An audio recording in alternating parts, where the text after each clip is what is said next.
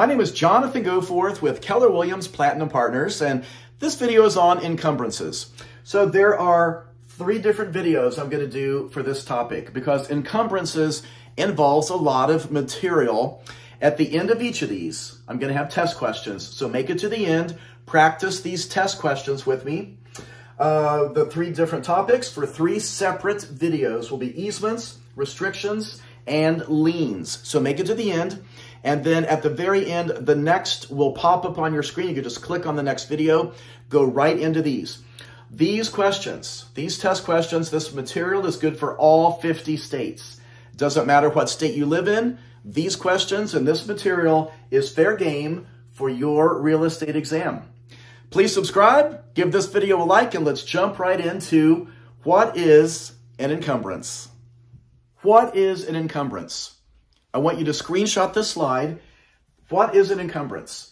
That way you've got an image of this in your phone. You don't have to watch the video over and over. Although I would love that, but that's not an efficient way to study.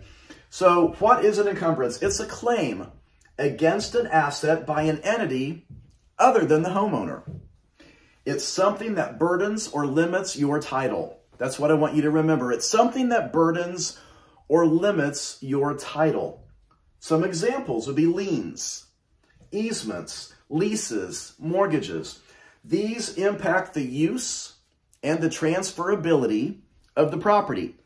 So stick with me to the end. I'm going to divide this into 3 separate videos. At the end of each video, we're going to do some test questions so you can see how encumbrances are used in different ways that you could see on your real estate exam. This should help you pass. Please subscribe, give this video a like, and let's go into the how this works. My jacket was becoming an encumbrance.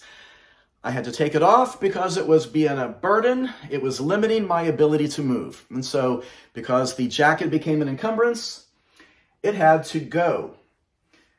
And that's partially because I've gained a little bit of weight. My jacket's too tight. And also to give you another gimmick in a way to remember what an encumbrance is. It's something that burdens or limits the title and the ability to transfer ownership. So an easement is a great example of an encumbrance. What is an easement?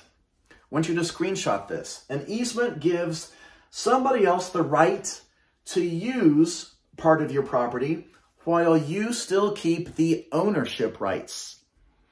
They do not get possessory rights.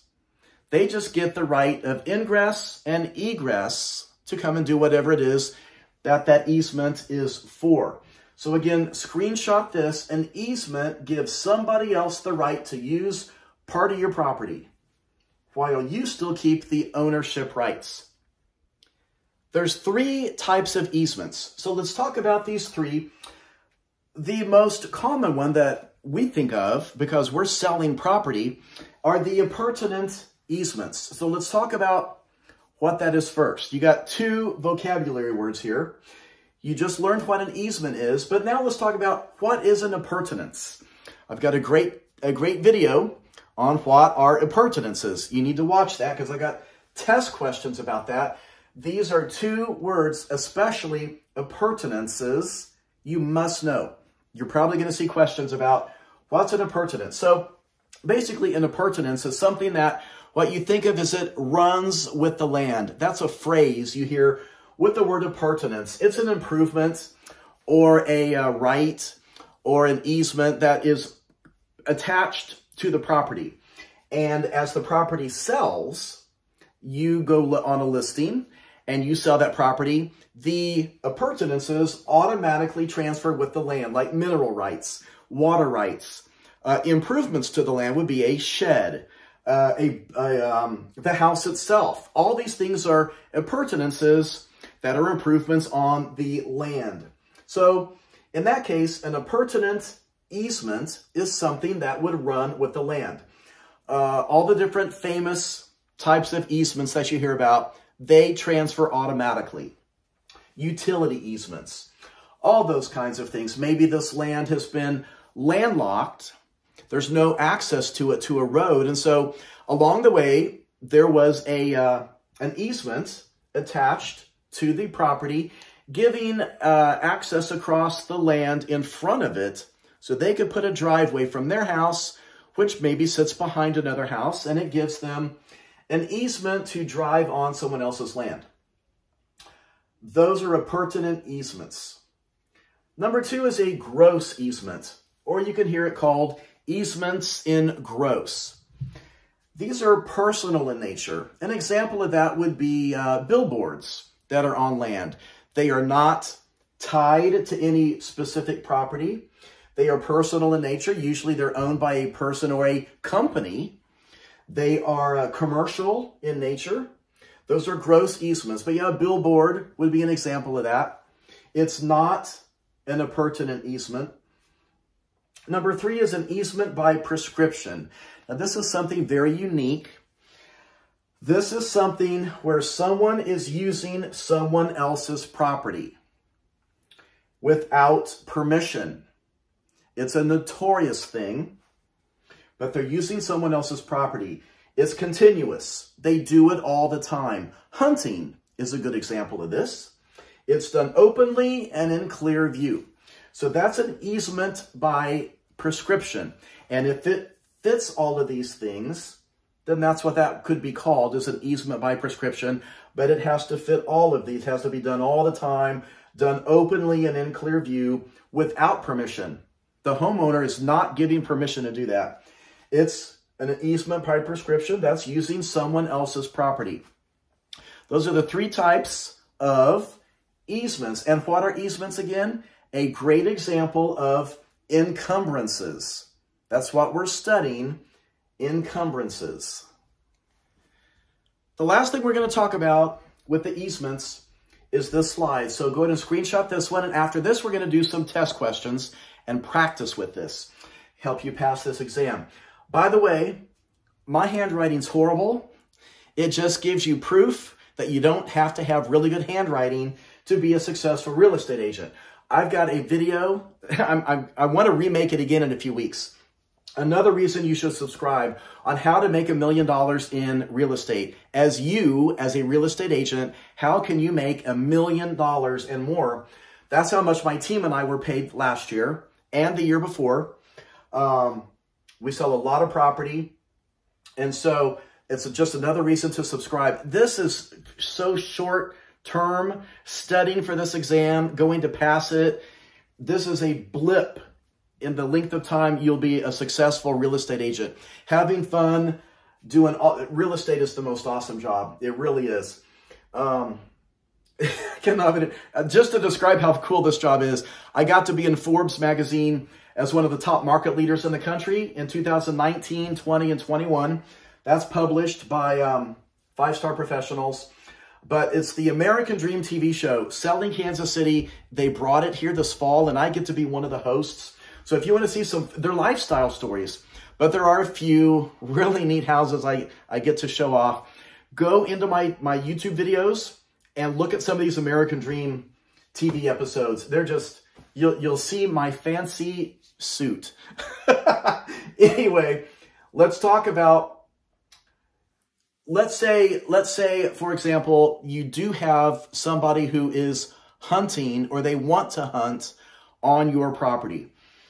And you don't want this to turn into some kind of an easement situation. So you give them a license to do it.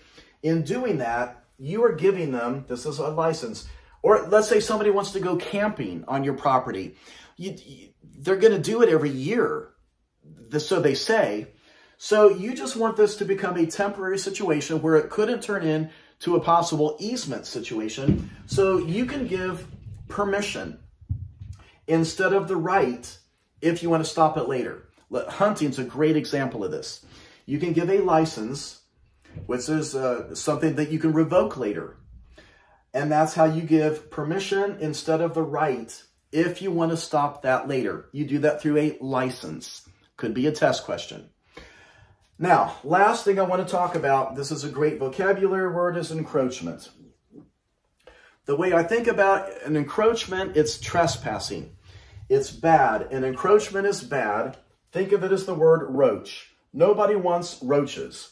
If you get roaches in your property, they're trespassing. You do not want them there. Examples of an encroachment would be tree limbs hanging over somebody else's property. Or, oops, they put their fence a few inches into somebody else's property. Those are encroachments.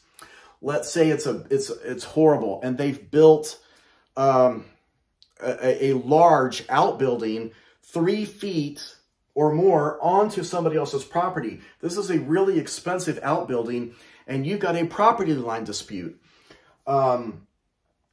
It's possible that an encroachment can turn into an easement. Let's say that happens. Well, you've got a fight and the one homeowner wants you to remove it. Well, you're not about to knock down a $60,000 outbuilding. So sometimes you can get together and turn an encroachment into an easement, and then the easement can pass when the property sells. It's part of an appurtenance then. But that's what I want you to remember. An encroachment is trespassing. Anything that encroaches onto somebody else's property is trespassing on it. A driveway, oops, they poured it too far over and it now encroaches onto somebody else's property. We had a situation like this a few years ago, selling some acreage. There were no fences, but somehow the neighbor had a septic tank. Their lateral field, come to find out, was encroaching about 10 feet into the neighbor's property. Nobody knew this, but in the process of doing a stake survey to put up a fence, they realized, oh my gosh, the lateral field encroaches onto the next door neighbor's property. And the way that got fixed, you know, there's quite a bit of land in between. They did an easement, and that became a situation where the lateral field didn't have to be dug up and moved. So there's ways to fix that if it's something that both sides will agree to. Thanks for watching. Let's do some test questions. Again, please subscribe, give this video a like, and let's practice how you might see this on your real estate exam. This is good for all 50 states, in case you're wondering. Read along with me, please. Homeowners are having a detached garage built to the southwest corner behind their house. After having a stake survey completed, the following would be an example of an encroachment. Number 1, the garage was built 6 inches within the property line. Number 2, the fence along the south is right on the property line. Number 3, the fence along the west is extending 6 inches over the property line. Number 4, all of the above. Well, number 1 and 2 are okay. It's built, number 1, it's built within the property line. Number 2, it's on the property line. That's fine. It's not encroaching over. Number 3 does. It extends 6 inches over, so your answer is number 3. Number 3 is a good example of an encroachment. Next question. An owner gave a group of people permission to fish and camp on the owner's property. This would be called 1, a license, or an encroachment, or a lis pendens, or an easement. And that is an example of number 1, a license. So now you're going to see a couple of screens pop up that you can click on. Those are links to additional questions about this topic. And so feel free to click on one or both. And then in addition to that, go into the description of this video. Just look down underneath and you'll see the description. It might even say ... more, and you could click on more and it will pull up more information. You might have to click on more again to pull up more information. And in there, I'm going to put more links to a whole bunch of test questions, math questions, and just test question videos to help you pass the exam. Thanks so much for watching. Please give this a like and please subscribe. Thanks.